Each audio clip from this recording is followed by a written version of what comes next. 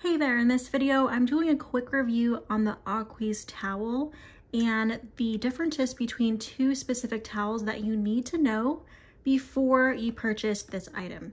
So first and foremost, the reason why I love these towels, and let me go ahead and show you the two that I have. I have the white-ish one and the black one.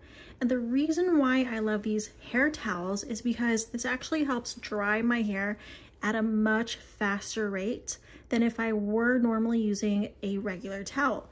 I love the fact that since I have been using the AQUIS towels, my hair is a lot smoother, it is frizz-free, and truly this cuts down the drying in half, in my opinion.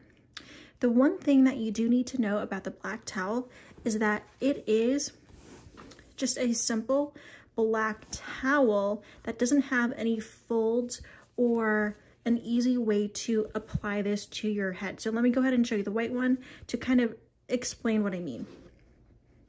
So with the white one, this has more of a fold right here. So that way you can apply this to the back of your head and kind of roll it around your head like a normal towel, right? So pretend my hand is my head and you can kind of roll it around and then push it back. And then this is where you would actually put this little tail part, and it looks like that.